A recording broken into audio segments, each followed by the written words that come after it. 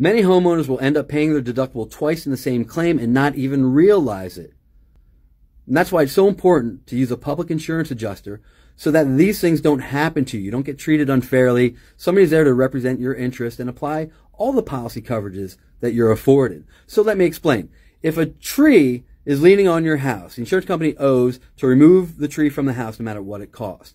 They set the trunk and the branches on the ground. Those are treated as debris removal. So most insurance policies will have about $500 for debris removal. But what if you owe the tree guy $1,500?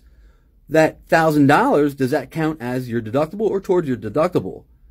Is the guy doing the rebuild also charging your deductible because, well, you have to pay your deductible, and after all, the insurance company only owed $500 towards that tree guy?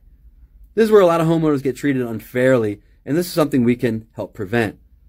If you had an insurance claim recently and you feel it was underpaid, you feel it was wrongfully denied, you can click Settlement Double Check. Click the link in my profile. Settlement Double Check. We'll look into it. If you were paid fairly, treated fairly, there's no fee for what we do.